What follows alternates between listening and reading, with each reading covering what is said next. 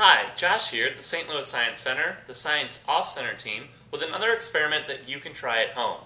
Now, this is called a tea bag rocket. So what you're going to need is a tea bag, a launching platform, so basically anything that you don't mind a little bit of ash getting on, a lighter or matches will work, and you'll want to do this experiment in a room that doesn't have much of a draft. So turn off any fans, you might want to turn off the air conditioning while you do this experiment.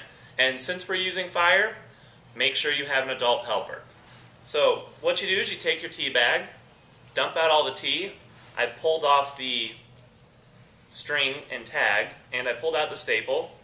And what you want to do is arrange the tea bag so that it's a nice cylinder. So almost like a tube that you can set up. So then you're going to set it on your launch pad, sitting straight up, and you're going to light the top on fire, and let's see what happens.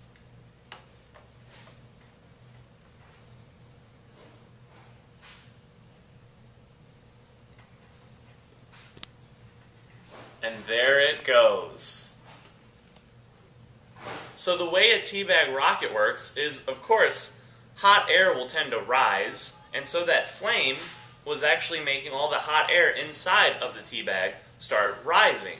And then whenever the flame hit the bottom, the tea bag was light enough to get swept up by that draft, and here it comes back, and it took off. So try this at home, and once again, make sure that you have that adult helper, because the last thing we want to do is have a flaming tea bag rocket go into some curtains.